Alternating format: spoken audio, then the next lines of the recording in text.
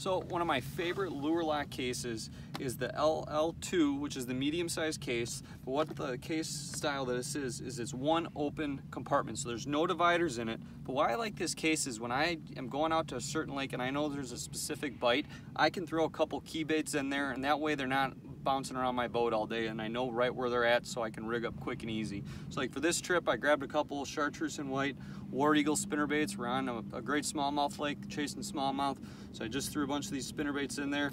That way they're locked in, they're not going to come out, and that way I can quickly grab them and rig up. So check out lurelok.com.